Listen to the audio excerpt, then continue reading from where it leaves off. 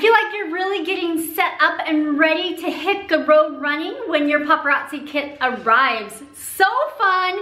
You're doing great. Today we are going to talk about setting up a Facebook page and a Facebook group. I actually have a video that talks about the difference between the two. Basically, a Facebook page is going to be like a storefront and a Facebook group is going to be kind of like a club. If you're at this stage in your business, you need to have settled on a name for your business because you are going to use that name to set up your Facebook page. I'm gonna walk you through step by step how to set up a Facebook page. This is my personal Facebook page. Up at the top kind of right hand corner, you will see the word create. You can click on it and choose page to create a Facebook business page. You'll pick business or brand and get started. This is where you're going to enter in the name of your brand. We're gonna call it Sugar Bee Bling Tester. And then a category.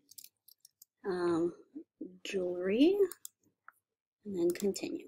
This is where you can add a profile picture to your page. I would recommend uploading a profile picture of yourself because that way people can connect to you as their jewelry consultant. I'm going to skip this for the time being. Next, you can add a cover photo. A cover photo fills the top of your page, and you can make a custom one, or you can find some that already are available and upload it into that area. I'm going to skip this as well. That's all there is to it. It goes ahead and creates that page for you. As you can see, it suggests to have you help invite people to like your page right when you get started. Now I'm going to walk you through step by step how to set up a Facebook group. You also may want to start a group or a club on Facebook for your business. Again, go to the top right corner, hit create, and here you're going to find group as an option. You can name your group like Sugar Bee Testers VIP, and then you can add people if you want by their name or their email address.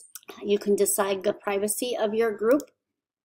I have my groups set to public, but I also have it to where I have to approve all the members that come into my group.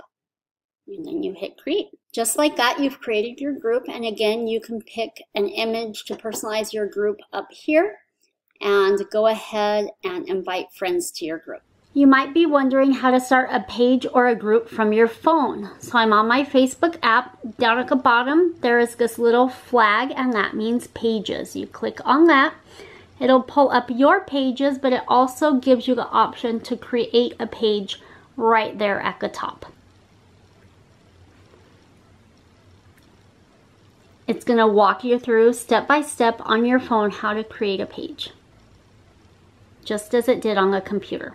You can also create a group directly from your phone. It's going to be a circle with people in it like they are in a group. But up here at the top, it will give you the option to create a group.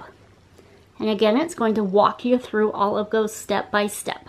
Your kit probably hasn't arrived yet, but you can still utilize your Facebook page and or group to be able to tell your friends and family that you're getting started on a new business adventure, to go ahead and like you there, and to follow the things that you have set up, and to be able to build that customer base even before your kit has even arrived. Hopefully this was helpful for you. Now go ahead, go share what you have set up, spread the word, let everyone know so you can build that customer base and get started the moment your kit arrives.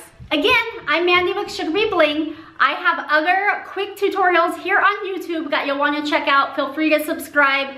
I've got all that for you.